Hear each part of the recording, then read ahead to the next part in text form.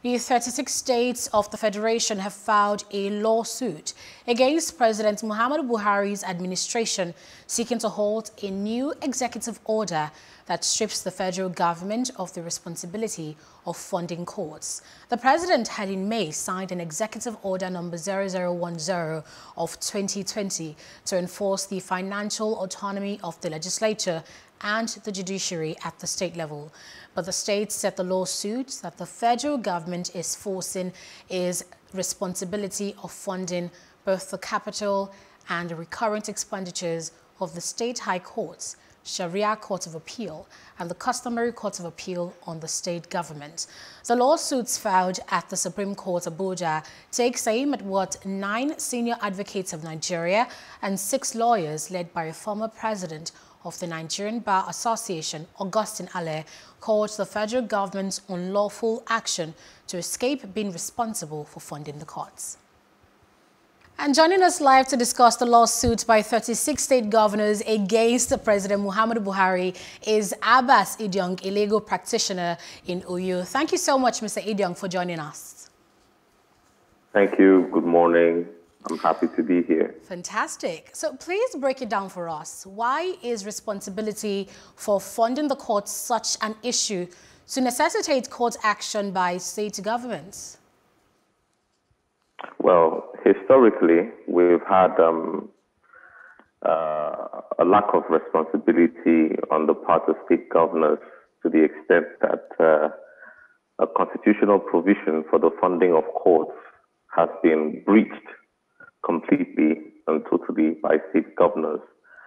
State governors are very interested in controlling all resources that accrue to their states, and for that reason, we have an aberration where local government funds and judiciary funds are considered as part of the legal accrual to a state governor's what is called a consolidated revenue fund of the state,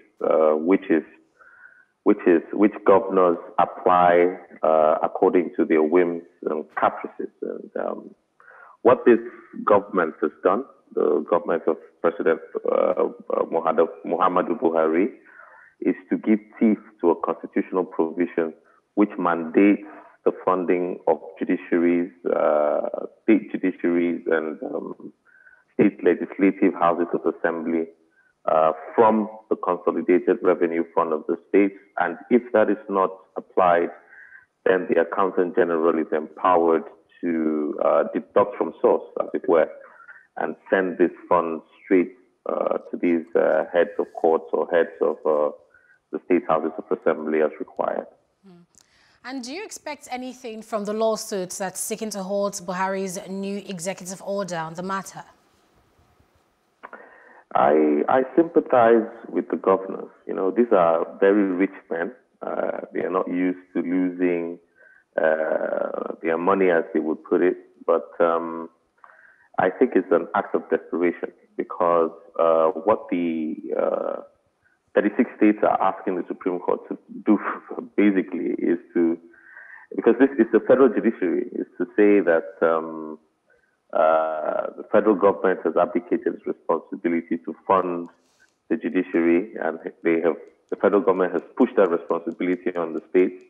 Therefore, the federal government should be compelled to refund monies that have been expended on capital and recurrent expenditure by the states since May 2009. I don't see that going very far, and I respectfully disagree with the governors, because the governors also fund the police, and that hasn't come up for debate. It would be it would be stretching it to ask for a refund of the money used to, as it were, improve the delivery of justice in their respective domains. So I don't see the Supreme Court agreeing with them on this point. But on the other hand, the lawyers for the state governments say the executive order is unlawful.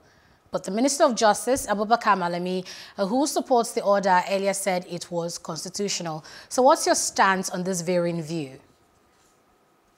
Well, executive orders are quite controversial, especially because executive orders kind of usurp the inherent powers of the legislature to make laws.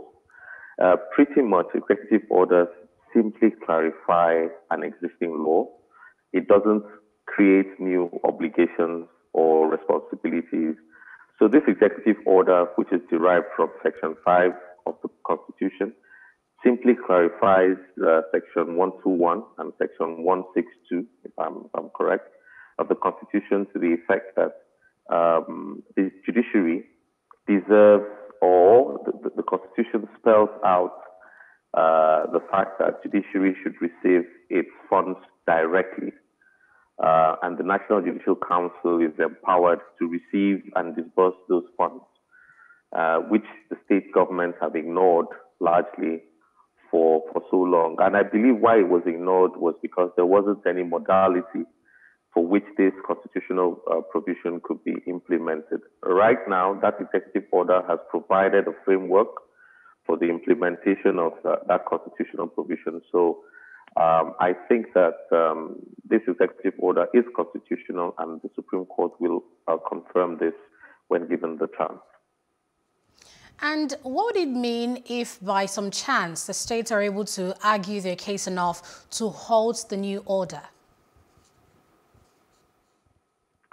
In the unlikely scenario that the states could argue and they would be successful in their argument that the executive order was illegal, I guess the Attorney General can proceed against the authorizing entity in these states, which would, of course, be the commissioners of finance or the accountant generals of these respective states, to insist or to determine if the funds that should be released to these various arms of government, if they have not been released, and what should be the penal consequence of that action. I believe that there are other options available to the Attorney General to exercise this power. But you know, I must make this clear.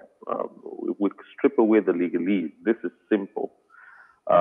This is about funds that should accrue to the judiciary, which the state governments have refused to give to the judiciary directly, because the state houses of assembly directly because of the need to control these arms of government.